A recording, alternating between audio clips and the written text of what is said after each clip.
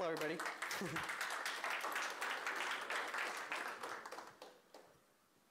So I just left the wonderful because Kubernetes can be great, but it can also be a pain in the ass. So, as we all like, if you play with it, it's very useful. And I have been playing with it for the past 5 years, actually. So yeah, we'll start off. To break the ice, I want to introduce myself as this is actually pretty much my first time doing a talk at a conference, so I figured I'll introduce myself. Thank you. So actually, I'm a local. I grew up in Santa Ana, California, which is about an hour away if you go a little bit down south. It's in Orange County. I'm actually Hispanic. My second generation. Parents are from El Salvador. And yeah, right now, currently, family of 4, a wife and 2 kids, 1-year-old and 4 years old. And I graduated from CSUN, so I stayed in California pretty much my whole life. And CSUN, not familiar with the area, it's right here up in North LA. And graduated in 2016. And now, since I graduated, I went to work at Blizzard. I actually did an internship when I was in CSUN, and then got hired full-time from there. So I started off as a junior associate, junior SRE, and then I went to mid, and then to senior. I worked in the BattleNet team. I was there for about 3 years. Yeah, 3 years. And it was mainly dealing with the public, like facing APIs and websites, so like, Play Overwatch, WorldOfWarcraft.com, and stuff like that. Currently, I switched over to Team 3, which is the Diablo team, which is the Diablo franchise. So if there's like Diablo issues, either one of my coworkers is being called up if there's some reliability issues. And just hobbies of mine, I enjoy playing poker, fantasy football, watching anime, reading manga, One Piece, if anyone's familiar with it. By far my favorite. I enjoy snowboarding and, of course, video games. And in case you want to get my social media, I'm somewhat active. I don't use it as much as I should, but you can follow me. It's Jinx. It's funny because this account, I got it in 2009, I think, and I don't know why I added a 3 on there. Now I can't get it. Someone took my account, so I can't even put Jinx on there. But yeah. So what are controllers? So controllers, they work as a control loop. They pretty much try to keep a desired state on your system. So you have a current state, you have a desired state. So the Kubernetes documentation is a very good example of a thermostat. A thermostat, you set it to, let's say, 70 degrees. It will try to keep that desired state over time. So if the temperature increases, it's going to go back and try to decrease it. So that's how a kind of controller works in your system. And so what it does, it watches the state of your cluster, so it looks at the Kubernetes resources, and it will create them. So let's say a good example would be like pods. If your pod goes down, it goes to a state of 0, but your desired state might be 1 or 2. So the controller, what will do, it will spin up another pod, and that's how pretty much it operates. There's also a term called operators, which are domain-specific controllers, and these can be very specific to an application. An example would be, you're familiar with the Prometheus operator, and it will look at Prometheus custom resources that you've created or spun up, and it will pretty much, let's say a Prometheus rule that you create, if you create a new resource, the controller is going to look at it and create it for you. I'll go into more details as I go on. But just want to give a heads up that I kind of blur the lines between a controller and operator because they are different, but I just like using the term controller. So in case I do specify an application that it's actually an operator, I might have said controller, just a heads up that I'm going to do that. So let's see. Okay, so we'll start off with the first one, the ingress controller. I kind of caught the end of the last conversation, the last presentation, we're talking about Nginx controller. So I'll go over 3, just because these are supported by the Kubernetes project. But there's a lot of controllers. Some of you might be familiar with Kong. There's Traffic, or Trafic, I'm not sure how to pronounce that one, but Those would be one of the more popular ones as well. So the ingress controller, what it does, it looks at, so it depends on which controller you're using. So like the Nginx controller, it looks at the controller looks at, it talks to the control plane, the API, and if there's like a ingress or service that gets created, it will look at that, and if it matches certain requirements, it will spin up an ingress for it. So Nginx uses annotations. You use annotations, so that I have, let's say, host name, and then you have the address on there that you want. The controller will look at it and spin up an ingress with that host name that you have in the annotation. The reason I have the Nginx controller as well is because it's pretty much, you don't need a cloud provider. You can have your own, so you spin up like you have your own cluster, and it's in a different cloud or private cloud, OpenStack, or whatever it is.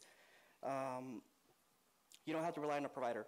So the AWS load balancer controller works in a similar way as the Nginx controller, but it actually creates load balancers on AWS.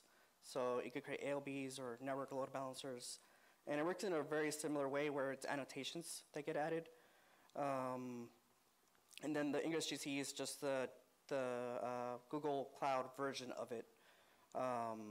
So these would be three in case you wanted to allow external access to one of your services. And those will be the Ingress controller. And then I think I'll show this slide, I think, after, or the scale. So in case you want like the links, I put them on there, just in case you want to go to the GitHub repo. A lot of these, all these are open source, and they also have, my preference is Helm charts. In case you do want to install them, there's Helm charts as well. But these are just the applications themselves. And then, as I mentioned, there's a lot of Ingress controllers, and if you click this link, it's the Kubernetes documentation. They have, last time I saw, there was like 15 plus controllers on there. So in case you wanted to look through and see if none of these fit your use case, you can go on this site and go through and see if there's anything that you might be able to pick out. Then for monitoring, one of the controllers that I prefer, or that I like, it's mentioned the Prometheus operator. The Prometheus operator, it creates custom resources onto your cluster. So you have, for example, if you're familiar with the Prometheus operator, they create a custom resource definition that is called just like Prometheus rules. There is service monitors, pod monitors, and these are pretty much resources that the operator is going to look at. So in case you do create a resource with that kind, it will spin it up for you. So if you create a Prometheus rule, you can create it. Takes about, depending on the time that it scrapes, it will spin up either an alert manager, or whatever, however you set it up. It has service monitors, which is like an abstraction layer. In case you want to monitor a service, it looks at labels, and it makes it very dynamic instead of having to manually create or make changes, or maybe even like an app deploy to add stuff. So it makes it very dynamic.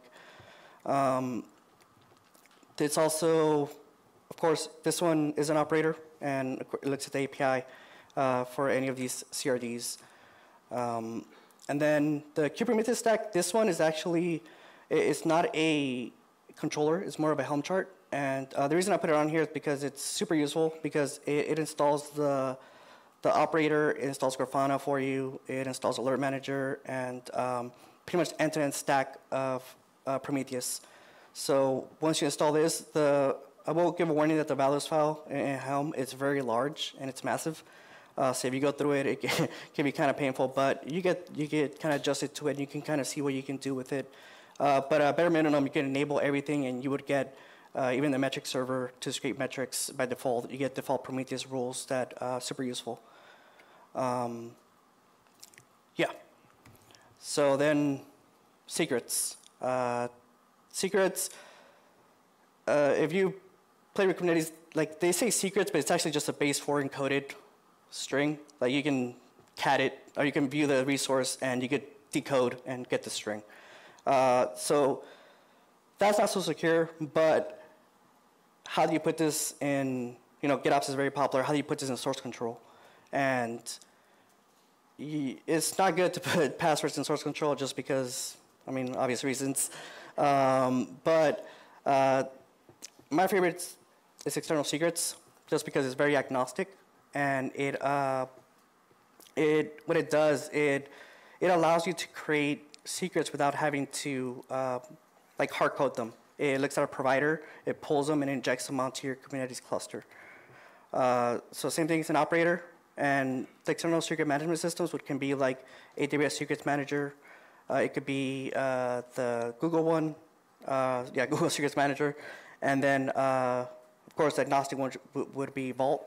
It's not specific to a cloud. You can spin up your own version of Vault, or spin up your own Vault instance, and manage your secrets there. So the external secrets makes it very easy to play with these different providers, and you can go for that cloud agnostic way, or want to go cloud specific, you can. Or if you have multi-architecture infrastructure, you can have one external secrets that can talk to different providers, which is super neat. And it's also neat because it's very dynamic. So as the operator, it always watches. So if there's a change on the secret, let's say Secrets Manager, you update the secret, and depending on how your app's configured, if you update the secret, very quickly the controller updates the secret on Kubernetes resource. So you don't have to actually go and apply a change onto the Kubernetes cluster, because you just update on Secrets Manager and it updates it on the secret on the cluster. And if your app can make changes in runtime, you don't have to do any restarts. You can do live changes. And let's say a password gets exposed, or something happens, you can just go on Secrets Manager and update that secret. And you also have, depending on your Secrets Manager setup, you can have versions. So in case someone deletes a secret, or you need to get the old one for some odd reason, you can just look at the versions and pull it up. And yeah, it interfaces. So this one's kind of different because it's not talking to the API for those changes. It's actually talking to the provider for the controller to keep that state. And then DNS, our favorite. External DNS would be my go-to, just because it's also kind of similar to external secrets, where it could be cloud agnostic or different providers. And it works in a similar way as the Nginx controller, where it looks at annotations. So you have an ingress and you add an annotation for external DNS. It will create that record. And yeah, so pretty much it's just annotation based. You add a annotation to your ingress and you'll get DNS. And then autoscaling. For this one, I put vertical pod autoscaler. What it is, it dynamically sets resource and limits on your pod based on your usage. So in case, sometimes you spin up a application or service, and you're not sure, what do I set for my resource consumption, right? You can put limits, but you truly don't know unless you're kind of just guesstimating. The VPA, what it does, it kind of does that work for you. It looks at trends, and it will scale your deployment or pod with those resource and limits based on usage. One thing though, the VPA can be pretty dangerous in my opinion. It uses admission controllers, and admission controllers are a different type of, it's a controller, and what it does, it intercepts Kubernetes API request before modifying an object. So a VPA, if you create a pod, and what it does, admission controllers have one thing called mutating webhooks and validating webhooks. So depending on the application, it can use either one or both. And so if you create a pod and it would intercept it, if it's a mutating webhook, it would modify that request and then apply it to Kubernetes API. One of the reasons why I say it's dangerous is because it's intercepting requests. I've had issues where the VPA had issues and the cluster couldn't scale any pods because every request for the pod creation was getting stopped by the controller, by the mutating webhook and the validating one. And So we were like, there was enough resources, the nodes were there, but for some reason we would scale, let's say, a pod to like 50, and nothing would happen. It would just be context deadline. I'm not sure if anyone's seen that before with the play with Kubernetes. And it's super vague because it could be anything. It could be timeouts, it could be config errors. So we just get constant context deadline errors. And then it was the VPA and the mutating webhook that was stopping the create action on the API. So this one, you have to be careful as well because also the trends, if your traffic is very spiky, like it's very dynamic, there might not be a pattern and it might not give you the best recommendation based on the behavior. And it does come with 3 components. So the recommender, the updater, and admission plugin. The one I recommend is the recommender. And this one, it runs on your cluster, but it doesn't apply the changes. So what it does, it tracks your trends, it sees your usage, but it doesn't apply them. So this is the more safer route because you see what's actually recommending, but it's not going to change your resources. So you can see from there, then you can update your deployment with those resource limits that you want, rather than having the VPA dynamically scale those for you, which can be pretty risky, especially in production. The other one would be certificates. This one, if you have either like an internal, you do self-signing certs, or you don't want to pay for certs because there's Let's Encrypt, you're unfamiliar with it, you can pretty much get free certificates. There is some throttling, and so you have to be kind of careful with using it sometimes. But you can get certs for free, rather than paying a provider for them when it's all totally free. It also makes it easy to renew certs, so you don't have to constantly. I'm pretty sure everyone or people that are working in production have had a cert expire. And it's just one of those things where kind of shake your head and you're like, crap, like not another one. You try to monitor one, there's always one that's missed. Cert Manager, what it does, when it's getting close to the expiration time, it will renew it for you.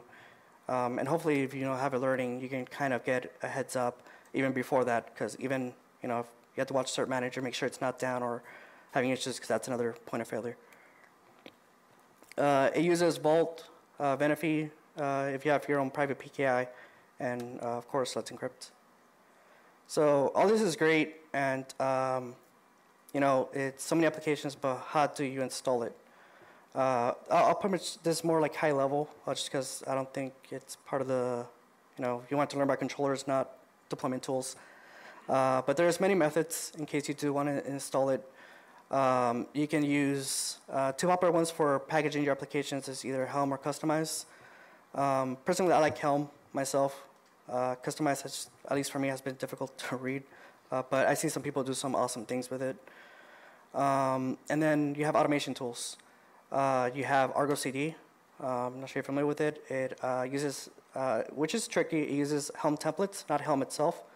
So it actually renders your templates and applies them. But you can't do like a Helm LS and see your application, or do like a Helm diff and use Helm like functions to interact with the Helm deployment, because it's not an actual Helm deployment. But Argo CD is awesome because it, at least from my experience, the maintenance has been, almost non-existent. It practically just been running, and it gives you a kind of a visual of your applications. So you can see all the resources. So you can see the controller, you can see the pods, see the stateful sets, services. And then we have Spinnaker, which is another deployment tool. This one was built by Netflix. It's pretty much it's built a bunch of microservices, and there's use cases for it, and it can make a Helm chart for you. Depending on use case, I found it too cumbersome to install and to maintain, just because of different microservices. And then Jenkins, which either you could do a simple Jenkins job and deploy an application, or even Jenkins X. Personally, I don't have experience with that one, but it is an option. And then Terraform, you can use the Helm provider in case you do want to stick with Helm. Terraform and Ansible is kind of like you're kind of crossing a thin line because, in my opinion, Terraform should be infrastructure. It shouldn't be managing your applications, but there are use cases for it in case you want to spin up let's say you have a Terraform module or cluster, and you want to bootstrap a cluster and you want to like auto install something right when you create a cluster. Like let's say you want to install external DNS and external secrets automatically. You can use Terraform and the Terraform provider. So when you spin up a cluster via Terraform, it already has the components there for you. So there's use cases, but I would say it's a thin line that kind of be careful that you're not managing all your applications with Terraform. And then, of course, with great power comes great tech debt. All this is neat and it's nice, but it's a lot of applications, right? You're running this in production, and it's open source. So there's different, release cycles. There's vulnerabilities. There's all different kind of things that you kind of have to stay on top of because you can get very behind. I'm pretty sure, like in the past month, like just applications had like either 5 chart releases, and yeah. So you have to be conscious of all the different apps that you're installing, and also, always. It's difficult to kind of keep track of them, but I would set it like a cadence. My preference is, every quarter, like you can even follow the Kubernetes release cycle, and follow, like don't leave it behind because you'll get very behind. And then what would happen, in my experience, what has also happened is that, Kubernetes have been deprecating and removing APIs. So if you have an old version of an application, it might have an old API that it's using. So then you kind of have to update because you have to upgrade your cluster. But then you get in this line where now you're like, oh crap, I'm like 10 versions behind, and now it's like there's a bunch of breaking changes that happen in between those, and now you're either dealing with fires or you're now spending more time than if you were just to gradually, update every quarter and update your charts every quarter. That would be my recommendation, but it's very difficult to keep track of everything. Right now, I think I just mentioned 10 applications that would be running, and then all those have different cycles. Yeah, so actually that went faster than I thought. But I'll leave it open for questions. And also want to put some closing words, and this is completely unrelated to everything in this presentation, but I just want to kind of say, don't forget the golden rule, treat others how you want to be treated. And, in the current environment, just be nice to each other, be respectful, and, help each other. This is the open source community, and we're here to learn from each other, help. And this is how I started myself. Like I came to conferences, open source conferences, and even mentors that helped me out, and, asking questions, failing fast, and, just help each other. And, as you start off this, go on in this conference, talk to each other, network, and just help each other. And that's it.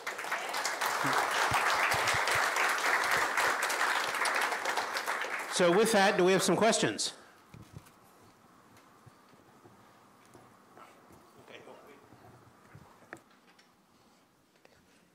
Don't give me a hard one. Do you have any experience working with Helm file, and can you say anything about that? Which one? Helm file? No. What is it? I'm curious. It's a wrapper. No, I haven't had the pleasure, but I'll look into it. We have plenty of time, so quick overview if everyone wants to learn something. Would you mind? Well, it's a wrapper around that pick up values, sets, so that you can automate large deployments. Gotcha. Okay, awesome. Sorry? Can we repeat the question? I don't think. Who's familiar with Helm file? I was asking if there was any knowledge of Helm file, which acts as a wrapper around Helm and facilitates automation. Yeah, I haven't had the chance. I've mainly been using Argo CD, And that one, you pretty much, depending on how you set up your repo, now there's application sets, which makes it a lot more dynamic, but it's just values file, and there's a hierarchy. It just merges them all. That's primarily my use for Helm so far, and a little bit Terraform, but just Argo CD has been my main deployment tool. Okay, wait, another question? Well, there was actually one in back there who was, and then I'll come back. Yep. This is my exercise for the day. Okay. Was it you? Right here. Got it. Oh, thank you. Great talk today. I'm a total newbie for Kubernetes, but can you just confirm that the controller is the beginning of like turning an application into like a LAMP stack application? What you would need? Do you need the controller basically to set up a Apache MySQL or like Nginx MySQL PHP and have them talk to each other? Yeah, so the controller, so there's a lot of controllers in Kubernetes. There's already some that are baked in when you spin up a Kubernetes cluster. So like, like for pods and just the native Kubernetes resources, there's already controllers for them. The ones I specified are kind of extensions of the ones already, that are already in Kubernetes. Pretty much the ones that I mentioned, they're more for in case you're ready to make your application external. Like once let's say you did your hello world, you have a LAMP stack that you spun up on Kubernetes, and now you want to apply it to, let's say you want to access it, remotely. You have external DNS that will point to the ingress if it's external. But yeah, all those would be pretty much just to kind of extend whatever, because you can just install like I think like you can use micro Kubernetes or K3s. I don't know how to pronounce that one, but you can use one of those, and you can spin up a LAMP stack just like that. You can just have either a deployment file or a pod file, resource file, and you just add your containers that you want to spin up, and you could just easily spin up a LAMP stack like that. But these would be an extension once you kind of want to go above and beyond. So let's say you've done like Kelsey's High Tower the hard way, and you're like, I'm a cuss, fuck, like what do I do now, right? Because you spun up a cluster, and what do you do now, right? Like, what can I do more? And these would kind of help you kind of answer that question as to what can I do now, right? But yeah, I'm open, in case you want to chat after, I'm open to, Kubernetes. There's a lot of things, even stuff that I mentioned here, it's just open source, and there's so many things going on, and it's very fast. But if you want to chat after, I'm more than happy to. Over here on, I'm glad you brought up the technical debt, because the cadence of changes in a Kubernetes cluster are just crazy. Yep. So as far as the people portion of that, is there one team who's managing all the Helm charts for the infrastructure, or is it broken up into, like the networking team is dealing with the ingress controller, and the security team is dealing with secrets controllers, and things like that? It just seems hard to manage, and you have to. Yeah, so it really depends on, and you're referring to like, let's say like company or where I work, right? Like, so it varies by team, to be honest. Some teams or the company, they might have the bandwidth or the money to pay for like an infrastructure team that can manage this. For us, at Blizzard specifically, we're a team of, at least for the game teams, we're let's say 30 SREs, and we're split up in different game teams. And we're kind of siloed in that way where, like me and two other people, we maintain our Kubernetes infrastructure. So we maintain all these charts, and we have our own workflow for Kubernetes. We have our, of course we share, we kind of, try to, not do things, twice or doing the same way or do double the work. And we try to share everything and try to be agnostic in the way we create modules or stuff to share. Yeah, at least from our side, we maintain our own infrastructure. And that's why we try to be on top of these things, because we've already been bit by this multiple times, and it's a massive undertaking maintaining a cluster just because there's so many components that are just constantly changing. Even the Kubernetes versions, I think they reduced it from 4 to 3, I think, every year, just because they were releasing versions every cycle, and it was getting too much. It was too much for people, I think. Mm-hmm. Okay, we had.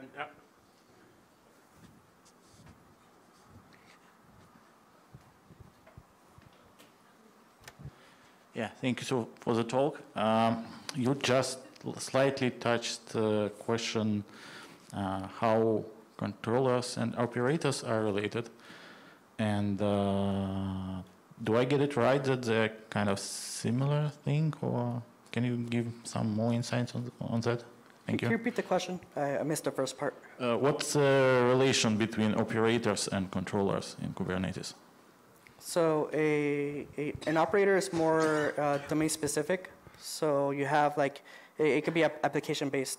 So you could have like a vault operator that just looks at vault resources. And the vault operator might have like custom resources called like CRDs. And it would look at those for like events in the API or changes. And it applies, depending on the operator, it applies resources based on that changes to the resource. The controller would be kind of like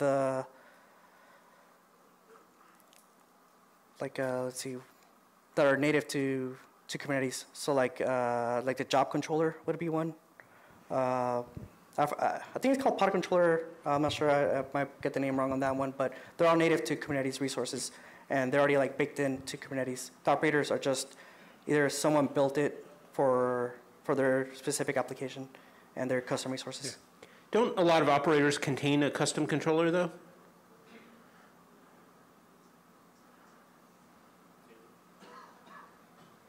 So they have to. Actually, you stumped me on that one because they do interact with the different controllers depending on what events you're watching. But yeah, I'm not gonna half-ass that question. I'm stumped. I'll probably follow up with you and give you a better answer. Okay. Yeah, sorry.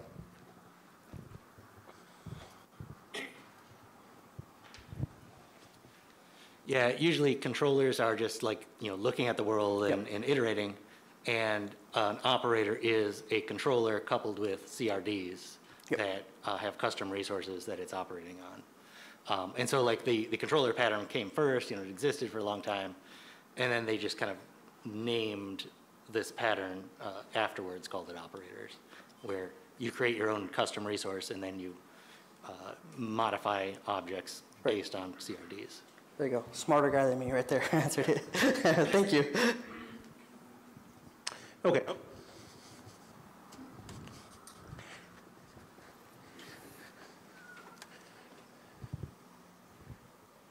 So I've got a quick question on Argo CD for rollback or canary deployments. That would be an awesome tool. So my question is, for rollback, what would trigger a rollback on a canary deployment? Would it be a crash loop event, or would it be a health check endpoint on a deployment? So it depends. Argo CD just does like the native like deployments. So depending on the deployment, how you have it set up, depending on the health checks you're checking, and what's the other one? The amount of pods that are unavailable. But there is a thing called Argo rollouts, which is an extension of Argo CD. It's maintained by the same, I think it's Intuit, the company that built Argo CD. They have another component called Argo rollouts, which has those blue-green deployments, canary, and those have certain conditions you can set. So let's say you have a percentage or something for deployment. Rollouts will look at that depending on what thresholds you set, and it will roll back depending on the thresholds you set. Any more questions?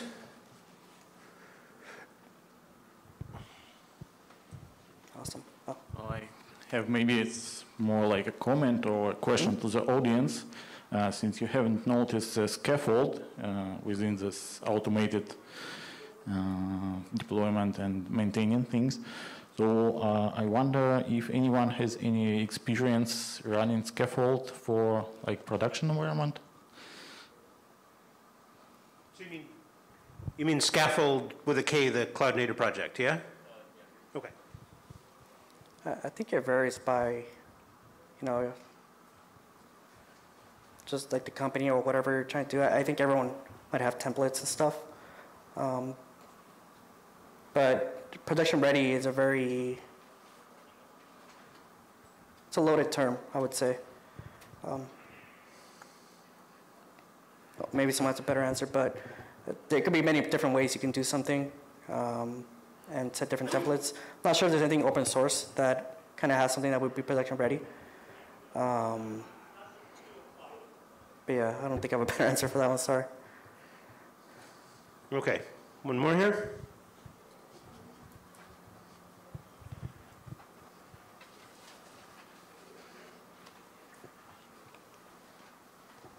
Scaffold is a great tool for development, but it's also a CLI. So if you're using Scaffold in production, that feels like a single point of failure. If ever that CLI stopped, or if ever the box that was running that CLI was reset, then your deployments would stop. I think I would rather some cloud native something that was continuously monitoring that did the thing.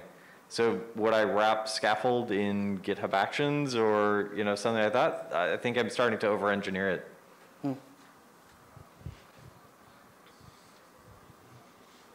Yep. Other questions? Comments? Okay. Awesome. Well, thank you very much, Jim. Thank you. Thank you, everybody, for attending.